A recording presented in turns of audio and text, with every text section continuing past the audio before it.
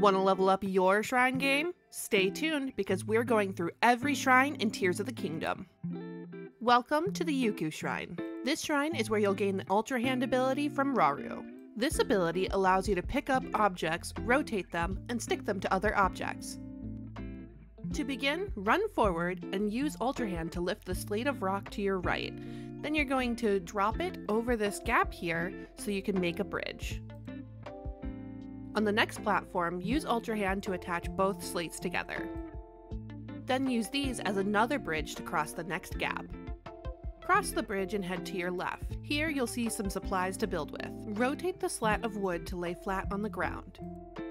Then attach the hook to the center. Now pick up your creation and turn to the right.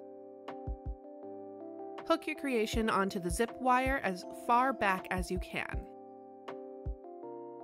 Then jump on the platform before it slides away.